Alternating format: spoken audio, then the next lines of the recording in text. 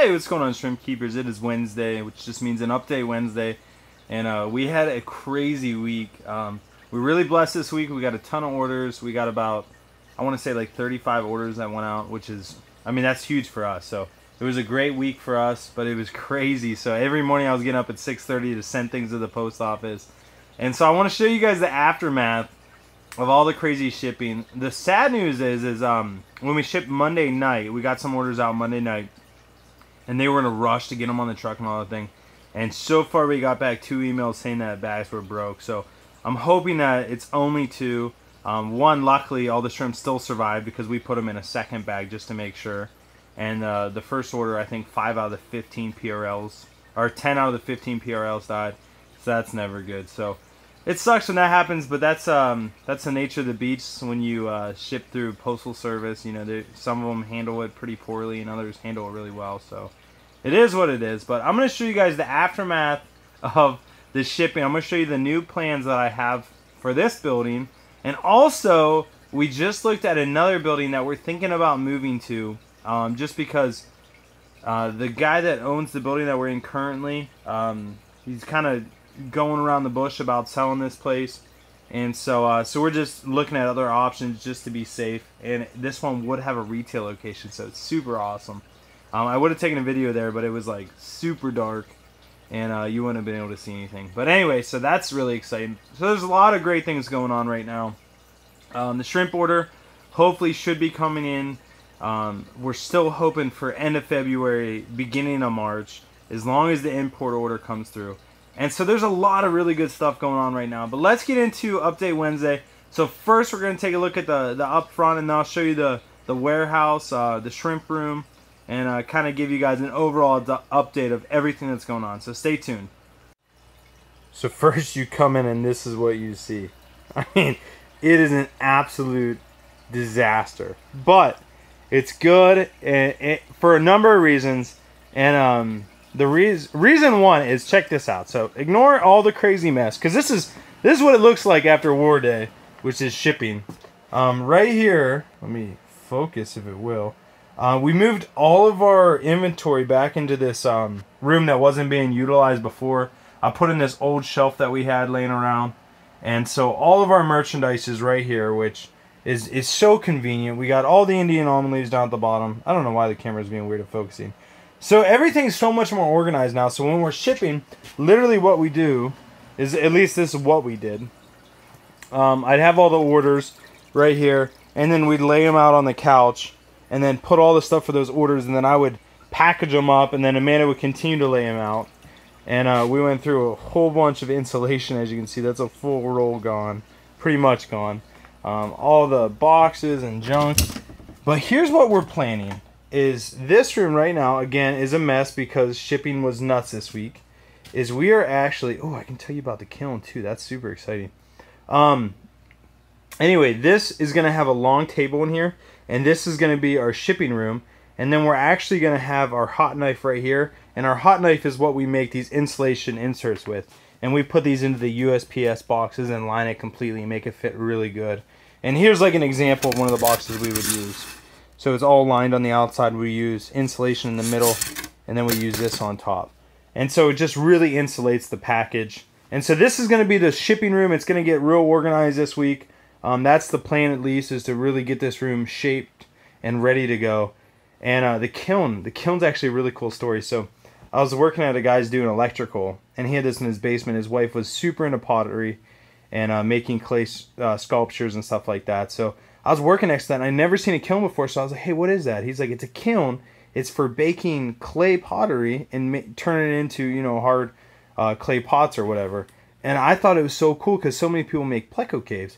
So I'm like, and this thing is huge. Like, this is literally probably 4 feet off the ground, I would say. So about the height of a 55-gallon standing up on its side. And so I was like, well, would you be interested in getting rid of it? And he's like, yeah, it hasn't, you know, we haven't ran in a while. And you know, it was my wife's, and he told me the whole story about his wife and, you know, the sadness of her passing away. And he loved the passion that I had for this to potentially make pleco caves and different things like that. Like, I just thought it was cool. And so he really resonated with that. So he gave me like an absolute killer price. Like, for example, I think something like this brand new would be like $2,000 or $3,000, like something ridiculous. And I think I got this one for like $50. Like he didn't even want the money. He was just like, take it. And I'm just like, I couldn't. Like I had $50 in my wallet and I gave it to him. So it was super cool of him. Ton of these posters, which is a change of pace. These are the shrimp posters from the competition this year.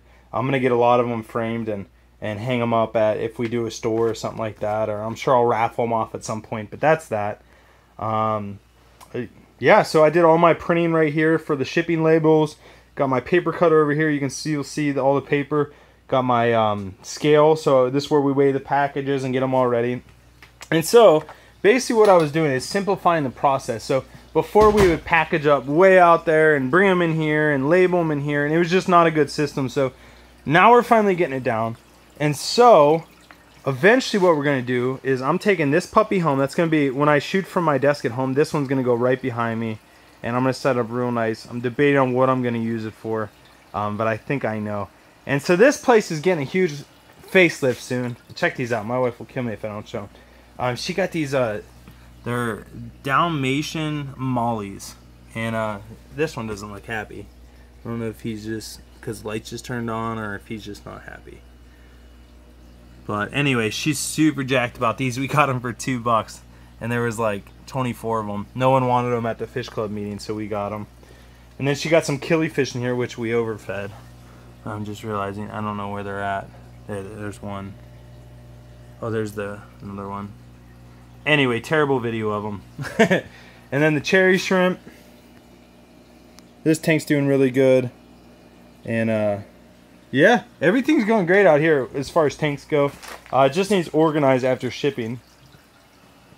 And then you walk back here, and we're just starting to get these tanks cleaned. We took a bunch of the shrimp. The lights. Sorry, that flicker, if you guys don't know, that's the LED lights. If they're not turned up all the way, they flicker. At least in the camera. We cleaned out most of these tanks, so all the fish are taken out of these ones. Most of them out of here, all of them out of here. I don't think we touched this tank. And then some shrimp left over.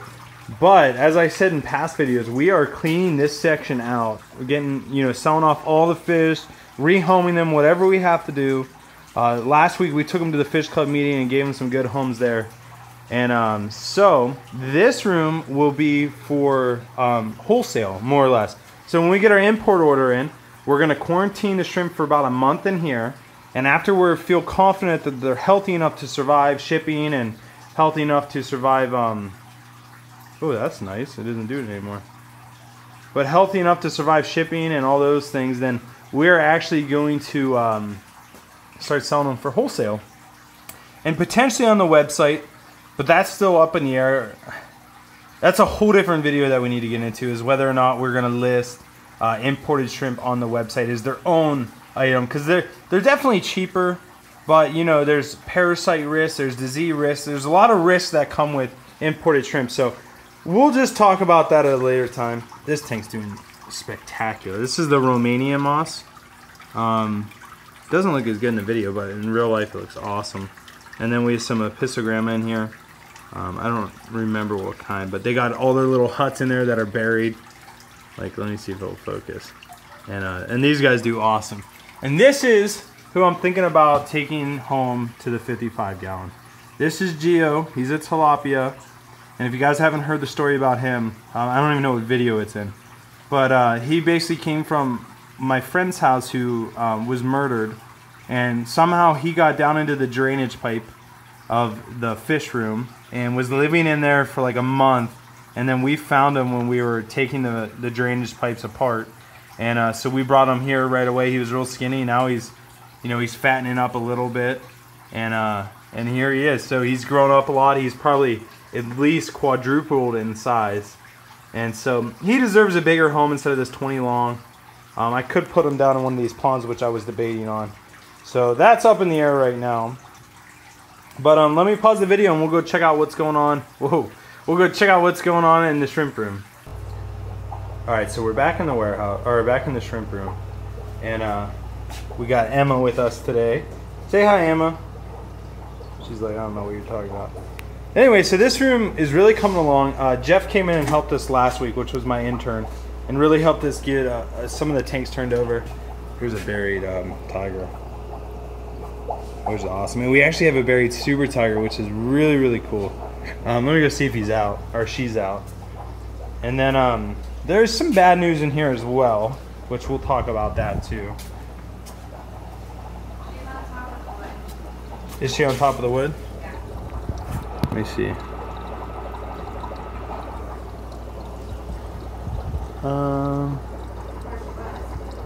Yeah, I don't see her now.